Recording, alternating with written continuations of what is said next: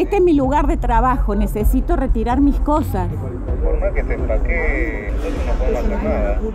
No podemos abrir la puerta. Bueno, pero ¿de dónde tuviste la orden? Porque yo necesito entrar a trabajar y de última retirar mis cosas para poder mandar un telegrama. Nosotros un día antes del 10 de diciembre, la dirección había recibido la información de que se iba a despedir personal. Acá estamos en la puerta de nuestra sede. Hay un listado con 494 despedidos. Si estás, no podés entrar. En enero de 2016, fines de enero, fuimos directamente despedidos todos. A los 20 días de asumir, de un día para el otro, nos cerraron las puertas del trabajo directamente. Lo que está pasando en el Ministerio de Cultura no escapa a la realidad de lo que está pasando en el resto de los ministerios. ¿Usted es el que maneja las listas? De esta manera, los empleados que llegaban a sus puestos de trabajo se enteraban que habían sido despedidos.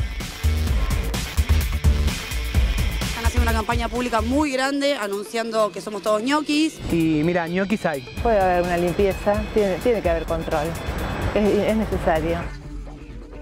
Hay una imagen del empleado público que quedó muy grabada en el imaginario colectivo, que es la que generó Antonio Gasalla. ¡Atrás! ¡Se van para atrás! ¡Se van para atrás! Todos nos preguntaban qué les veníamos a cobrar.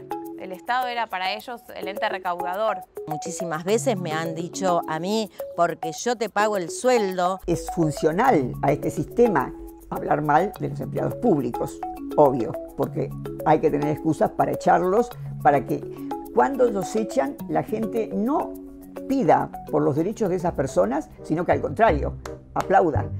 Pero me despidieron, ¿entendés? ¿Cómo querés que me ponga? Sí, toda la vida rascándote, calentando la silla, dale. Lo comprendo, pero, viste, el presupuesto no lo podemos estirar, no da para más. No ven al Estado como un gestor de políticas para que la gente viva mejor. Ven al Estado como un costo. Así como nosotros somos los que hacemos valer los derechos de la población en cada uno de los rincones del país, cuanto menos trabajadores del Estado haya, menos derechos va a haber. Efectivamente, para el gobierno actual, la idea de achicar el Estado es agrandar la nación. Eso ya es terrible, pero lo terrorífico del neoliberalismo es que el Estado interviene, pero interviene a favor de la privatización, a favor de los ricos y en contra del pueblo. Yo creía que el Estado era algo menos tocable y este gobierno lo que me demostró es que muy rápidamente se pueden destruir estructuras. María, María, María, si te aferrás al pasado, te estancás. Vos tenés que mirar para adelante. No me puedo quedar así.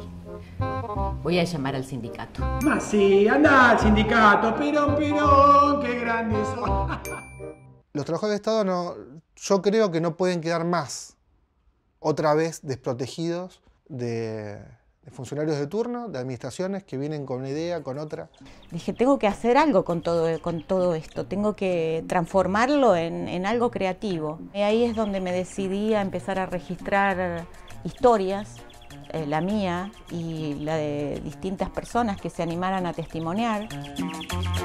Sácate la careta de Ñoquis, no dejes que te digan que sos algo que no sos. Sácate la careta de Ñoquis. Por cierto, este documento se llama Los Ñoquis.